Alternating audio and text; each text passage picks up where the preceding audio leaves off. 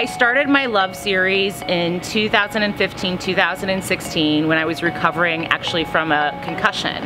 And so learning about colors, learning about subtle energy and yoga and healing was really a big part of my creative process, and that's when I first developed and created my love series. We started in 2015 with a grant from the DC Commission on the Arts and Humanities, and that's when we did our first 5 murals. And then in 2017 we got our second grant to do another group of murals, and that's when I painted the love mural.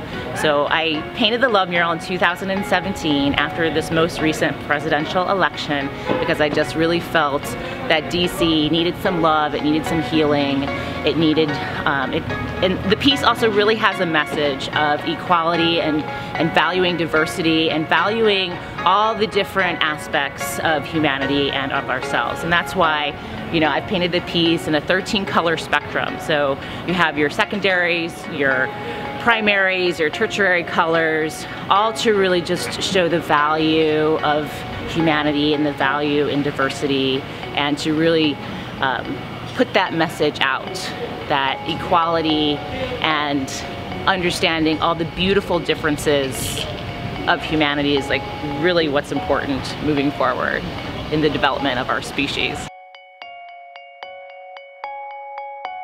I co-curated this alley museum and asked a lot of my friends who are artists to come and paint different murals in the alley in Blagden Alley. I've been hanging out in this alley for at least a decade, and as things started to change and different people started coming in and out of the neighborhood, we thought, let's mark this as a place for artists and just put murals on all the different garage doors and turn this into a DC Alley museum of different visual artists from all over the DC area. And the idea is that you walk around and just see a different piece from each artist.